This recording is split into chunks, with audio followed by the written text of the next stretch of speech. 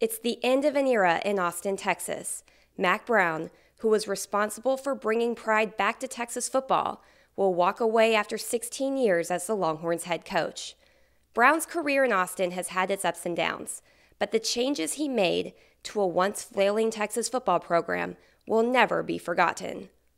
When Mack Brown arrived in Austin in 1998, he united the Longhorns program. He embraced Darrell Royal, welcomed Letterman back, and told fans to come early, be loud, stay late, and to wear burnt orange.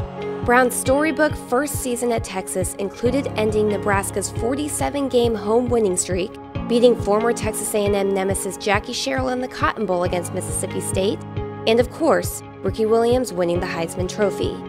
But the '98 season was just a stepping stone to bigger and better things that would soon follow. When Mack Brown landed the nation's #1 quarterback recruit Vince Young in 2002, everything changed. With his star quarterback leading the way, Brown took Texas to its first BCS bowl game, which ended in a come-from-behind victory over Michigan in the 2004 Rose Bowl, won his first conference title in 22 years as a head coach, and brought a national championship back to Austin for the first time since 1970. The Longhorns' dominance over #1 USC in the 2005 BCS National Championship built Mack Brown into one of the most revered coaches in college football. Following the 2005 season, Vince Young chose to forego his senior year and enter the NFL draft. The early departure was expected to leave a gaping hole on the Texas depth chart, but his redshirt freshman successor had no issues filling that void. With Colt McCoy at the helm, Mack Brown led Texas to its third BCS win in the 2008 Fiesta Bowl and Brown's second conference championship in 2009.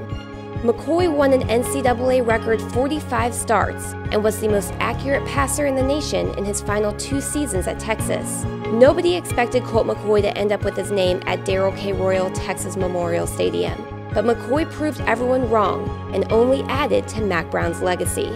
Between 2001 and 2009, Mack Brown's Longhorns racked up 101 wins and 9 straight double-digit win seasons. Brown's success ultimately led ESPN to sign a 20-year, $300 million deal with Texas to launch the Longhorn Network.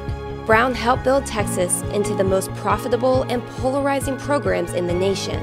Mack Brown has fallen on hard times over the last 4 seasons. His Longhorns hold a 30-20 overall record and are 4-14 against ranked opponents since 2010. Texas has suffered embarrassing losses to rival Oklahoma, replaced too many coaches to list, and missed on landing future Heisman winners Robert Griffin III and Johnny Manziel.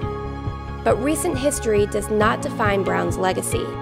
Mack Brown redefined Texas football, brought pride back to the Longhorn Nation, and will forever be a legend in college football. Thank you. Thanks,